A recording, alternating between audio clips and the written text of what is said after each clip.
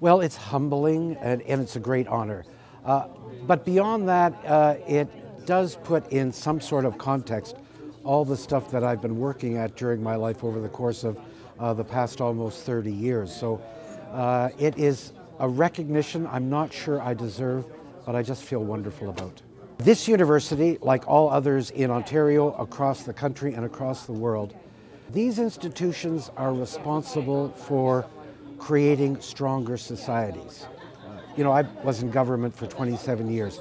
It is an absolutely fundamental truth that a society's ability to thrive is fully dependent on how well we educate ourselves.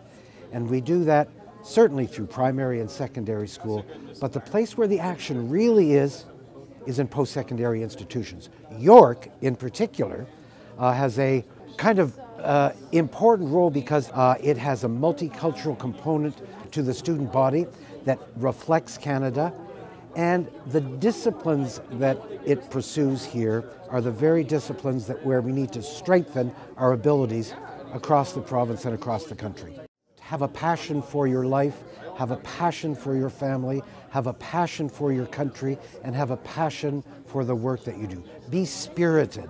And let the passion that is inside you as a graduate and as a member of the human race infect just everything you do.